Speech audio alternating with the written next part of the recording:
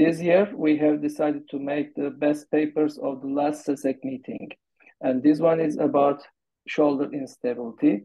Our faculty is, we are the moderators, co-moderator, myself from Turkey, Ata Can Atalar, and Education Committee Chair, Gábor Skaliczki from Hungary. And our expert commentator, he will comment about the presentations, Paolo Paladini. He is our former chair of the Education Committee. Now it's time for presentation. And the first presenter is Philipp. Please, Philipp. Good evening, SECEC community. Thank you very much for inviting me, Ata Can and Gábor. And also, obviously, thanks to the SECEC office and Paolo for organizing this. Let me try to share my screen.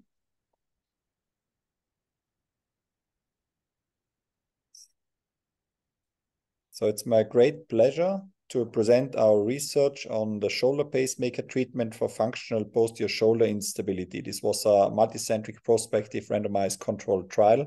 And I would also like to thank all the co-authors that you can see listed below. Before I start with my presentation, I would like to point out a relevant conflict of interest as I was involved in the development of a device that was tested in this randomized controlled trial. Whenever you see patients in your clinical practice that dislocate their shoulders posteriorly during every elevation motion of their arm, as you can clearly see in the fluoroscopic images, and at the same time, their MRI scans turn surprisingly negative, so this means you cannot see any structural defects on the MRI scans, then you have to think about the so-called functional posterior shoulder instability, as opposed to a structural posterior shoulder instability. So to explain, a functional posterior shoulder instability is not caused by any labral tears or any bone loss or any reverse heel sulcus defects. It's rather caused by a wrong muscle activation pattern. There's muscles that are hypoactive and other muscles that are hyperactive. And this leads to this very severe type of shoulder instability, which we like to call functional posterior shoulder instability. To test this in clinical practice, I like to use the so-called show-me test. The show-me test is likely the easiest test in orthopedics. You just sit back and relax and ask the patient to raise their arm.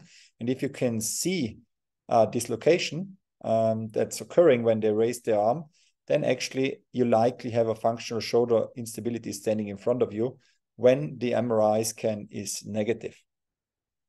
So in the past, we have published about the so-called shoulder pacemaker treatment concept for functional posterior shoulder instability. This is a motion-activated neuromuscular electrical stimulator. So it's a treatment that actually derives from the treatment of stroke patients, because we believe that the problem is not the muscles, and it's not the labrum and not bone loss. It's rather the activation pattern and the coordination of these muscles. And in order to retrain and reactivate previously hyperactive muscles, we introduced this motion-activated NMES concept. And this has picked up some speed. We were able to publish this. It has been picked up by other groups that have used this to treat their patients, and even got some videos and a bunch of likes on YouTube and so on. And whenever something new is brought to the scene and there's a certain hype that's involved with it, I think it's our responsibility to also test this on a very sound scientific basis, because we have seen so many orthopedic treatments come and go. You know, in the initial phase, there's always some hype and excitement about it. And then when you test these treatments against a good control, then actually the benefit is not as clear. And so the devices do not stand the test of a scientific evaluation. This is why we set out to produce a multicentric randomized controlled trial in different centers, evenly distributed within Germany, so that the geographic spread was so that our patients could easily reach the centers. We included patients with non-controllable functional posterior shoulder instability, and they were randomized to either receive conventional physiotherapy, which is the gold standard that was defined based on a Delphi survey amongst experts, or to the same type of physical therapy, however, with simultaneous shoulder pacemaker treatment, which is the motion-activated NMES concept. We had the data not analyzed in Germany, but rather stored in Switzerland. Laurent Audiger took care of that, of central data monitoring and data analysis. So we also did not have access to the data analysis. And we had an international independent expert review panel that took care to supervise the trial and trial decisions. After screening and enrollment of the patients, they were randomized 1-to-1, as mentioned before. Then they were treated for 6 weeks in either group. And after the 6 weeks, we waited for another 3 months. And after this 3 months time period, we obviously got some outcome scores.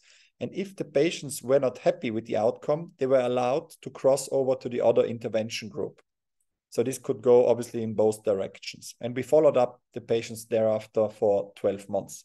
We collected the typical outcome scores, including the WOSI scores, adverse events, instability events, strength, range of motion, pain, subjective shoulder value, improvement, and satisfaction. So this is the rather busy study flow chart. So this trial got quite complicated. With non-operative treatment, it's quite difficult also to keep the compliance of the patients up. So we certainly had some compliance problems. However, they were non-differential in both groups. So the comparison seems to be quite fair. We had an 86% follow-up in one cohort at the 3 months time point. And then we had 71% follow-up at the 1 year time point. We had 24 patients included in the PT plus shoulder pacemaker group and 25 patients in the PT alone group. If we analyze the group comparability, we see that the patients are quite comparable. If anything, then we can say that the shoulder pacemaker group was slightly worse off with a little bit more instability. But other than that, there was no difference between both groups. So they were comparable. So after the intervention, we can see the following outcome. The main outcome measurement was the WOSI score. This is depicted on the chart that you can see on the left-hand side. In dark blue, you can see the trajectory that the shoulder pacemaker patients took. And in orange, you can see the conventional physiotherapy patients. You see at baseline, this is adjusted from baseline, you can see that the physiotherapy group started off quite nicely. They had some improvement, but already at the 3 months time point, unfortunately, they already almost completely lost the benefit that they got from the intervention. And this was actually not significant anymore from baseline. So the outcome was actually not that great. And then we allowed to cross over these patients into the other intervention group, including shoulder pacemaker. And you can see that even in this negative selection, the patients were still able to get a significant improvement from the added motion-activated neuromuscular electrical stimulation. As you can also clearly see on the dark blue line, that saw a quite nice increase in WOSI score after the intervention. This was kept constant for the course of 1 year. So the WOSI score was significantly better. The stability rate was better. They had less discomfort, higher subjective improvement, and patient satisfaction. And even in the crossover group, this seems to be true. This is an example of a patient that was not doing that nice after 3 months after the intervention in the conventional physiotherapy group. You can still see her dislocating her shoulder posteriorly, so a positive show me test. And then you can show her or can see her after the crossover into the pacemaker group at the 6 months time point. She's doing quite nicely there. And also at the 1 year follow-up, you can see her doing nicely and having a stable shoulder again. So obviously we need to discuss these results. So what we believe to be true is that neuromuscular electrical stimulation that is motion activated is actually able to cause a neuroplastic effect in these patients. By doing so, they change the motion activation patterns. And by doing so, they actually are able to regain a stable shoulder function. We don't think this is a strengthening device because the patients did not have a strength deficit pre-interventionally, and they also did not have more strength after the intervention. So actually what was going on was not a muscle training, it was actually a brain reeducation. At least that's what we believe. We also had some limitations. We had to stop the recruitment early after 59 out of 66 patients due to flattening of the recruitment curve, but we were able to reach sufficient statistical power. Eligibility and compliance issues were present in both groups. However, they were non-differential as mentioned. We had an unblinded treatment allocation.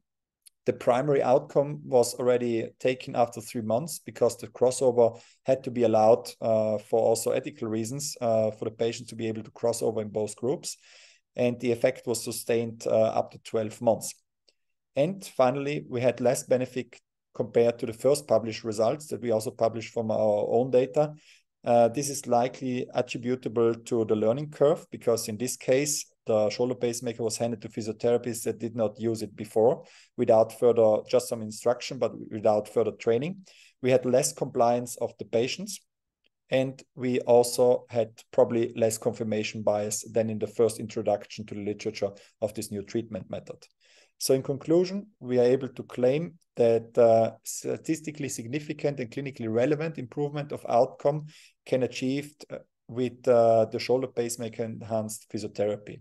And even patients with failed prior conventional physiotherapy might be able to benefit from the shoulder pacemaker therapy. So thank you very much. And thanks again to all the participants and colleagues who participated in this trial and had this to get this study done with. Thank you very much. Thank you, Philipp, for this very impressive work. And now we will listen to the comments of Dr. Paolo Paladini. But before I ask from the audience, please send your questions with chat or Q&A. I will check both boxes, and at the end of the session, we will make a discussion with your interactive questions. Yes, Dr. Paladini. Thank you, Philipp, for this interesting presentation. I just, before doing my comment, I would like to know if you find some interesting differences in people who came to you without any cause of this posterior instability, and people that developed this posterior instability maybe after a crash accident, a car accident, or a sportive accident. Because I think that we can have different results. And in my opinion, in my experience, we have different results if you have people coming to you without any trauma, without any starting trigger point, and the people that came to you maybe after a crash or something else. Did you find any difference in this kind of people? It's interesting that you mentioned that, not in this trial in particular, but we have published on this before. So what is the ideal patient for this treatment, and what are the patients where it might not work just as nicely? And you're completely right. It makes a difference whether this is a traumatic cause or not. In theory, they are all atraumatic. In practice, they come to you and might be mentioning a slight trauma, you know, something like, I don't know, they did some gymnastic exercise and then they felt their shoulder popping out for the first time. And after that, it was just everything went downstairs, you know, everything. I had one woman that was just carrying a bag. Yes, nothing else. Right. So is this an adequate trauma? I don't think so. However, they sometimes mention these minor traumas. I still consider this to be atraumatic. What we saw is the best patient group to treat is the non-operated patient. So this is very important. This is key. If you get somebody who was operated 7 times and is very painful, likely will not be successful with physiotherapy because just they cannot do it anymore because they have so much pain. And then what we saw clearly for this type of treatment is the younger they are, the more unilateral the affection is, and the more athletic and with the lower BMI they are, so the less fat they have. Actually, these are the ideal patients to treat. So the skinny, young, athletic patient with unilateral affection, that's a home run. That's the ideal patient for every one of us. That's right. And why should it be different for athletic, skinny, sportive, and so on? So right. My comment is, the final comment for this is that you find really a key point in this kind of patient. The key point is that this patient has a problem in the equilibrium between the anterior and the posterior part of the muscles. You know that if an agonist is working, you have even the strength coming from the antagonist, and it's not possible to work without one without the other one, because you have if you have a disequilibrium between these two, you have a failing of the static place of the human head. So this is really interesting. We are still developing the ideas about this, and we thank you for these studies that you are doing, because we are going to understand the treatment, and if we understand how to treat this patient, maybe we can understand even which is the real reason for this kind of problems. Because at the moment, these are, I think, the most difficult patient that we can treat, because the patient would like to have a surgery to solve the problem, but you should visit the patient and you should find that there is nothing wrong in this patient. You should have exactly the same range of movement of the different shoulder, the same passive movement, the same drawer test, anterior and posterior, with the other shoulder. So you should speak a lot with the patient, explain them that you are doing the most possible, just doing nothing. And the problem is that not all the people that this patient can meet are expert in shoulders, and sometimes they find we have seen, all of us have seen patient with this kind of problem with the Latarjet, first when anterior bone block, after a posterior bone block, without any results, with the same problem maintaining. So the first suggestion, the first comment is, first of all, we should know the problem. Second, we should speak with the patient. Third, but fourth, perhaps the first is we should visit the patient very well. Thank you. Thank you, Paolo. I completely agree. Thank you, Paolo. We have some questions, and some will come, and we will discuss both presentations at the end. So we can move on. Our second presenter, Dr. Patrick Goetti from Switzerland, and Patrick will present his presentation. Yes, Patrick. So thank you to the SECEC, and thank you, Ata Can. Thank you, Gábor, and thank you also, Paolo, for giving me the opportunity to work. So I will share my presentation also.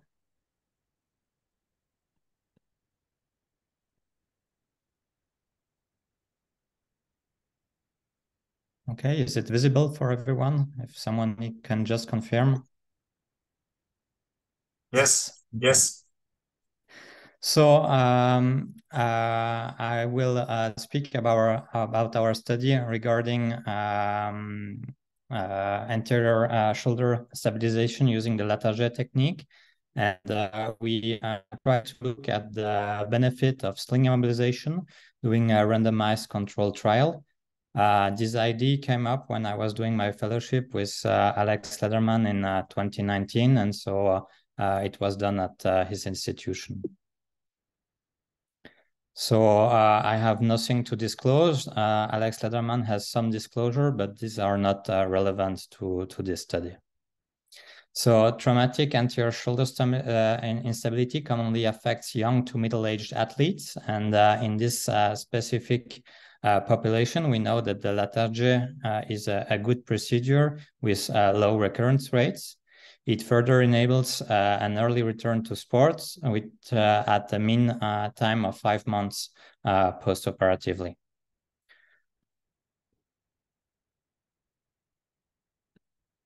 So we also know that there is a benefit for early passive assisted motion. And there is a nice publication from the group of Arnaud Godnech, which showed that when using a self-rehabilitation immediately after Latarjet procedure, you can get excellent results, and you don't get more post-operative complication. They used the Lyotard protocol from Lyon, which is resumed in these 3 pictures. So phase 1, days 1 to 7, you do a stretch supine. Days 7 to 30, you do the stretch being sitting or upright. And starting days 31 to 3 months postoperatively, you start stretching in external rotation. What remains, however, unclear is the time necessary of immobilization after a Latarjet. And there is a nice survey from our colleagues from the ASES, which addressed this question. And you can see about these 240 shoulder surgeons, you see that there is a wide range of immobilization period, but most are doing 2 to 6 weeks of immobilization after the Latarjet procedure. So these 2 to 6 weeks, it's really based on surgeon preference rather than any scientific rationale. And what we don't know if there is a protective effect of sling immobilization after Latarjet regarding recurrent dislocation, graft union, or if it prevents fracture of the graft or screw pullout. So why does it matter? Of course, when you treat a young patient and also athletes, you want to avoid stiffness, especially in external rotation. You want to avoid muscular atrophy. You want to bring this patient back to their daily activities, including driving. And of course, these athletes want or need to stay active, and they will somehow do it with or without your formal consent. So the aim of our study was to evaluate the impact of sling immobilization on short-term clinical outcomes after Latarjet surgery. And we hypothesized that immediate self-rehabilitation without the sling would result in improved functional outcomes at 6 months follow-up compared to a patient wearing a slings for 3 weeks. So this was a randomized controlled trial. All patients were operated by the senior author using an open Latarjet with 2 screws, and they all had immediate passive assisted rehabilitation in both groups using the Lyotard protocol. If you want further details regarding the research protocol, we published it in trials, so you can have access to all details. Inclusion criteria were a patient with anterior shoulder instability and glenoid bone defect over 20%, contact athletes, patient with failed bank arch, should be open or arthroscopic, and an age span between 16 and 65 years of age. We excluded patients with subcap tears, with preoperative stiffness, with dislocation, arthropathy, patient which had the polytrauma or which were known for drug or alcohol abuse and so non-compliance.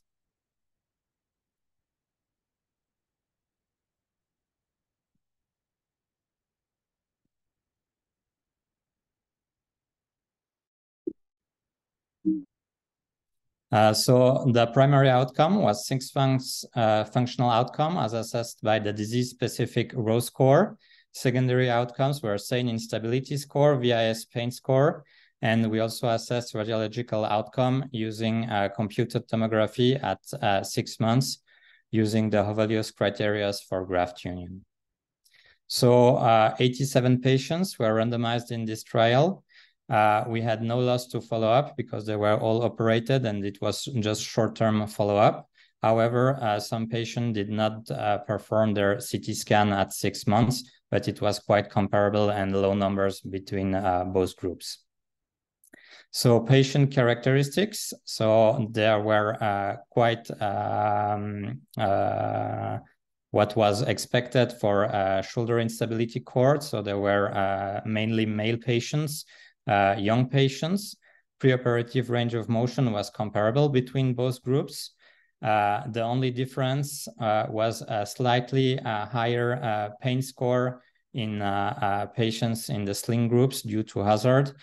Subjective shoulder value assessed by the SANE instability score and the row score were, however, comparable. And regarding bone deficit, it was also comparable, both glenoid bone loss and on-track, off-track ratio. So the results of our study showed no significant difference regarding the VIS pain score between both groups. It was the same regarding SANE instability score and same regarding the row score. Regarding the radiological results, also there was no significant difference, both regarding bone union, which we had 2 cases of non-union, both in the sling and no sling group, and osteolysis of the graft was also comparable between both groups. So in conclusion, both treatment groups resulted in excellent early functional outcomes after the open Latarjet. We had an overall low rate of 5% of graft union at 6 months in both groups. And so the absence of postoperative sling embolization did not increase the complication rates in our study. So we adapted our practice and stopped using a sling after open Latarjet. Thank you.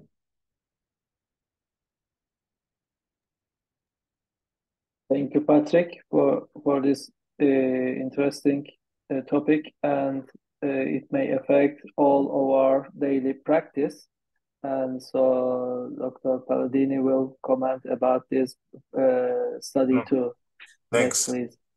Thanks, Ata Can. Thanks, Patrick, for interesting papers. I've seen the graphs about the time, the weeks of immobilization that you examined in the past, and of course, we as Italian, we are in the middle.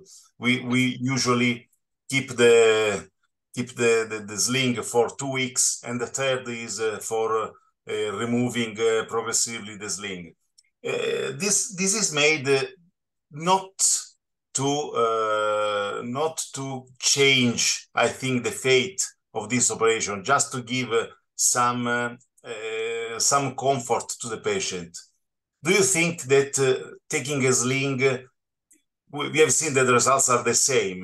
Do you think that taking this sling, you can give some comfort more to the patient, that is really quite more quiet, more tranquil with this, differently than a patient without that can move? But not regarding the final outcome, because we have seen that even for the complication of the pseudarthrosis is quite the same, so we don't have any problem.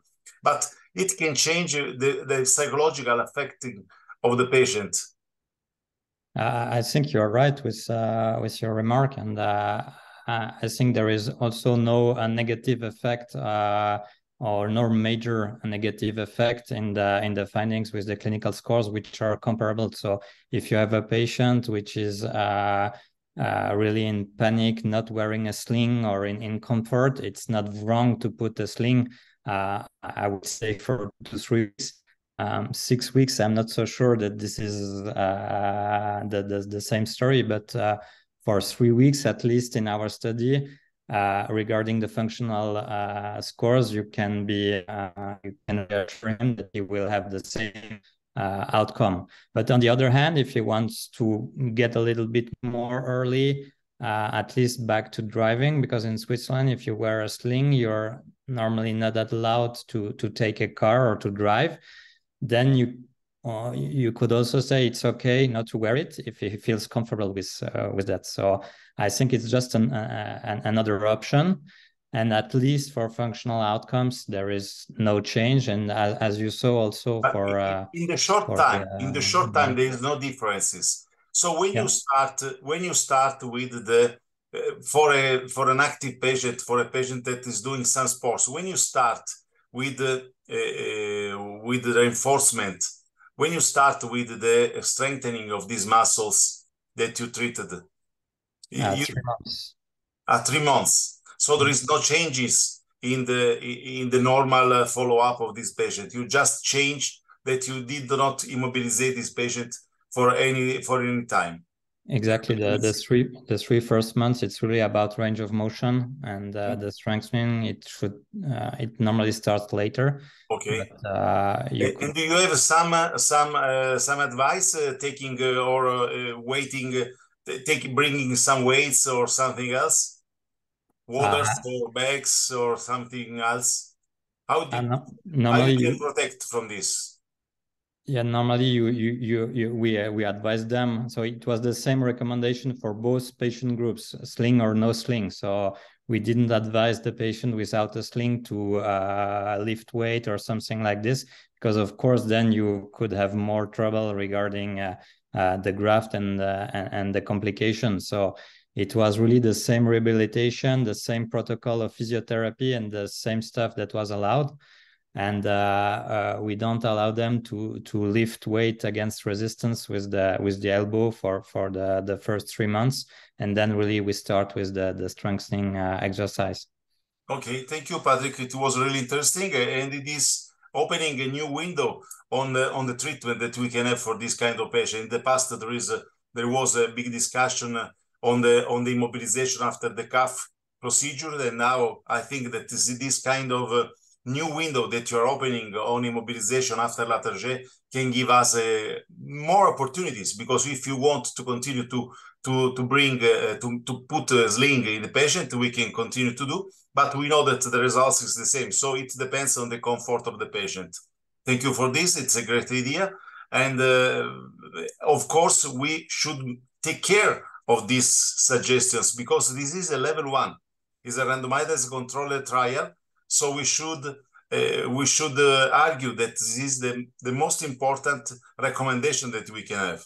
This is not just an experience of Patrick, but this is evidence-based medicine. So we should take care of this. And I think that from now we can start even using less this sling. Thank you, Patrick, for this great success, for this great suggestion. Thanks. Thank you so much. Thank you, Paolo.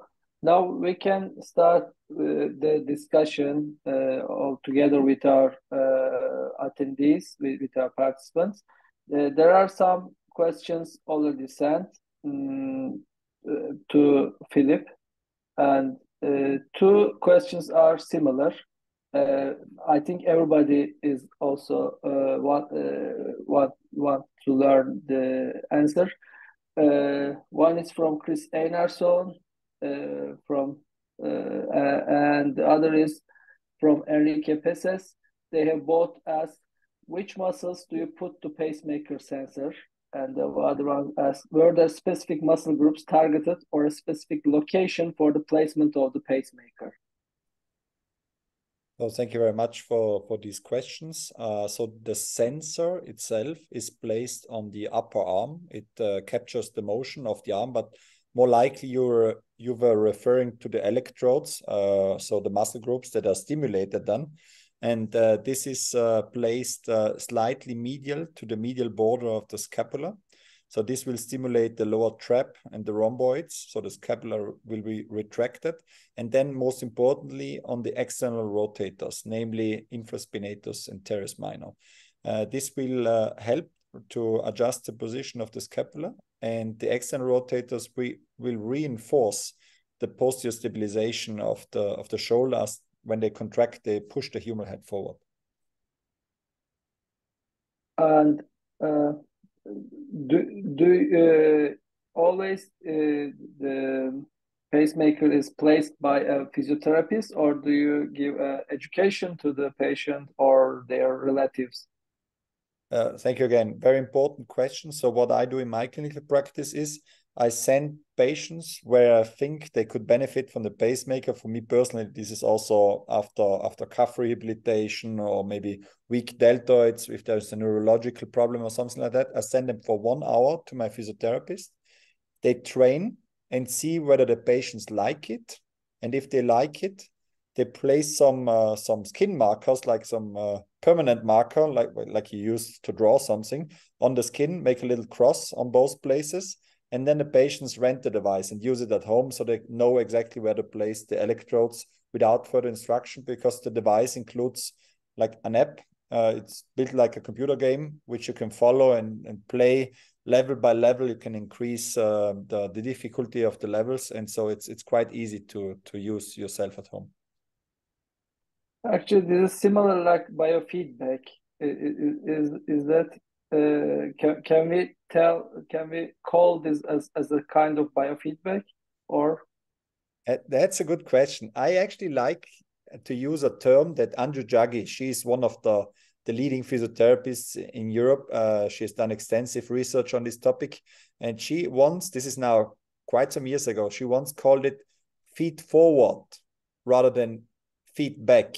Because what you're doing is showing the patients which muscle they need to activate so that the shoulder stays centered. Because the difficulty with regular physiotherapy is, how do you teach the patient to activate a muscle group they kind of forgot about?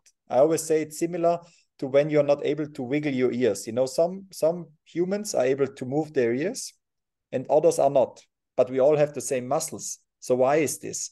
Because some can just guide the activation of these muscles. And what we are trying to do is teach these patients how they can activate these muscles again. I always thought this needs to be an implanted stimulator, like a heart pacemaker. But we learned that the patients can actually retrain the brain function. And so they learn it and they need it just for a limited period of time. And there's another question from Maciej Bohenik, asks, patients with atraumatic voluntary instability have sometimes delicate psychological structure. How are they tolerating this pacemaker? Again, great question. So first of all, we should be very careful not to call these patients psychiatric, because we have done so in the past. You know, we operate them 3 times, 4 times, 5 times, 6 times. It fails, and then we start to call them crazy. I always say it's likely crazy to operate them 6 times rather than calling the patient crazy. We did a psychological evaluation of a patient cohort of more than 30 patients. We saw that these patients are just regular teenagers. However, you're completely right. They sometimes can be quite, yes, a little bit scared, obviously, maybe introverted. But you have to realize that these patients have a severely debilitating pathology that looks a little bit freakish at a very vulnerable age. So if you are 13, 14, you have a freakish pathology that everybody makes fun of you, it's likely not the easiest upgrowing that you have. So we need to be very careful with these patients, and I completely agree. We need to counsel these patients very closely and help them also psychologically. But we should not call them crazy. So complete difference between it's both. the same problem that we have with the patient with adhesive capsulitis. They are struggling from the pain. They cannot do nothing, and they are first depressed or first stiff. So it's so difficult, so difficult. We should do this kind of evaluation of counseling all the patients of the same age. And if we find that on the depressive people there is a big part of this having this kind of posterior dislocation, we can change, but we cannot do just on the patient with the problem to find the psychological disorder. We have to follow up all the population of the same age to find some answer. It is impossible. There is, if I may add something, there is a very interesting study that has been published from researchers in the UK. They placed patients, like I presented in my presentation, in a functional MRI, brain MRI, and they tried to see what's going on in the brain of these patients. What they saw is they have activation patterns in their brain that are very different from a regular control group. They are very similar than how little children learn new tasks. So this tells us that these patients, they are trying, but they don't know how. We need to teach them. And that's the most difficult thing, because we cannot teach them by surgery. And so that's where we surgeons kind of get stuck and we don't know what to do anything else, right? One more fast question, Philipp, if you don't mind. How often do you ask your patients to have the treatment each day? This is question number 1. And how often do you see them? How often do you call them back for a follow-up just to check? And do you do it or your physiotherapist does it? So my physiotherapists do it. And then, however, they send the patients home and they do it as a home training program. And they can supervise it via the app, what the patients are doing, what activation level, and so on. we recommend a minimum of 3 times per week, so the muscles can also recover a little bit. Maybe later down the training, you can do it a little bit more frequently. And we go for a minimum of 6 weeks, as we did in the study. However, nowadays I go for a minimum of 3 months, because the more you train, the more it's burnt into your brain. It's like when you learn a new sport, golf, tennis, whatever you like, you need to train so that it gets stuck in your motor memory. Okay, thank you.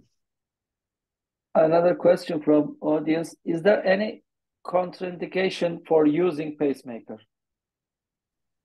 This will be the typical contraindications, as for example, if you wear like a internal cardiac defibrillator, typical contraindications for electrical muscle stimulation. And then I would add one: if the patient is so painful that you cannot do the training, then it's a contraindication, obviously, because then you cannot just not apply it. This is typically the previously operated patients. Okay. Okay. One last question. I think this is also for you. Have you also associated a work for stretching and relaxation of latissimus dorsi? So I have not a standard for stretching of the latissimus dorsi. However, we have one patient that is from Berlin, where I formerly worked, where actually we were not able to get any success with pacemaker and surgery and so on. And there actually, a colleague of mine, we decided together to detach the latissimus dorsi in order to deactivate it. This has been something that has been suggested by JP Warner, for example, and it has brought some benefit, but not 100%. And so this is definitely something to consider. We have hyperactive muscles on one side, which you can stimulate. It's just much more difficult to deactivate hyperactive muscles. Yes, you can cut them, but this is quite invasive. And so, but yes, you should look on both sides. That's completely right. For me personally, I go for the easier task, which is stimulate what was hypoactive. Okay. And some questions for the Patrick too. Patrick, I think you have answered, but from the Q&A, but I want to ask for live too. Thank you very much for your nice presentation too. And are patients allowed full active range of motion after open Latarjet immediately after surgery, or they are not? If they are not in a sling, are they told to actively move the arm? So thank you for the question. So both groups had exactly the same recommendation and the same rehabilitation protocol, which is the one that was published by Arno Godnesh after his Latarjet. And so it's the Lyotard protocol. So it's passive assisted. So it's the stretch I showed on the slide. So you start stretching overhead for the first month, and then you go towards external rotation with the stretch on the side starting at 1 month. So of course the recommendation is not to do some weightlifting, as Paolo mentioned, or to work with weights, because then of course it's too early to do this straight after surgery. As you have shown in your slides, these people are mostly very active, sometimes hyperactive. The one with the newly operated doing cycling, they always want to make sports. And as I have also learned from my patients that they don't need the sling because they come in the first visit after 1 week with removing music. And was this also did you get this idea also from the feedbacks from your patients, or was it your this was a series of ideas, a rotator cuff, instability without sling? So the idea came actually when I was with Alex Lederman doing my fellowship in 2019, and it was just the year he published his paper in JBJS about the rehabilitation after cuff surgery, where he also removed the sling for small tears. And we saw a patient exactly as you told, like at 2 weeks after the Latarjet, and you clearly saw that probably he was not wearing the sling because he already had a comparable range of motion. And so I asked him if we should not do the same for instability patient, and this was where the idea actually came from. And do you also courageous enough to use no sling after arthroscopic Bankart repairs? Actually, I do really mainly Latarjet. So for the Bankart repairs, I would be a little bit more cautious because I think the stability of the labrum with the anchors might not be the same as with the stability you get with the screws when doing a Latarjet. And I think also maybe if you do the Latarjet using endo buttons rather than screws, you should also take some caution when looking at our results, because the initial stability with the endo buttons might not be the same as with the screws. So I think this could be a benefit also, one more for the Latarjet and the screws. Of course, there are also downsides to using screws with the Latarjet. So I'm also not telling that it's just do it with screws, but this could explain why you can move them early without too much complication, at least on the short-term follow-up. Huh? At least from this study, we can only advise for the Latarjets with screws, without sling, as you mentioned. Exactly. Yes. And one last question came for Philipp too. Do you feel the patient can be trained to activate their muscles without the pacemaker, but by a physio who specializes in shoulder stability and muscle training? I think your study already given this answer, because there are 15 patients crossover to the pacemaker side. I mean, the question is a good question. However, what we did, the control group, was actually the best possible physiotherapy protocol that we could get from experts who have published on this topic in the past via a Delphi survey. So we really took guys who published on this, so they are likely experts in this field. We asked them, what kind of exercises do we want to do for these patients? And they all agreed on a certain protocol, and that's the protocol that we used as control. So, and the outcome was not great. So I'm not saying it's not possible, because we also have some good results with non-operative treatment, which is conventional physiotherapy. However, in several patients, it does not work. And in these patients, even it seems to be a benefit if you have these physiotherapists not replaced, but aided by the neuromuscular electrical stimulation. That's what we can claim. And from your slides, I have seen that you have, or other people have used this pacemaker in the sports people, even in competitive levels. Do you think that this can be used, the system can be used for the performance, not only for the treatment of posterior instability, also performance of the athletes? That's a good question. I mean, we were surprised that Olympic athletes, the Italian Olympic Federation, and others, volleyball players, now baseball players even, have picked this up in an attempt to increase performance. Obviously, we like to see that, but I have no scientific data that can back this up. So I'm still a scientist, so I would say I cannot prove you that this is the case. We only have single episodes of athletes who believe their performance is increased, but this is not scientific, and so I cannot claim this to be true. Okay. And I would like, there are always many questions, but I would like to, we are out of time. Thank you very much for contributing our webinar, which will continue with other series of best papers. And I will give Gábor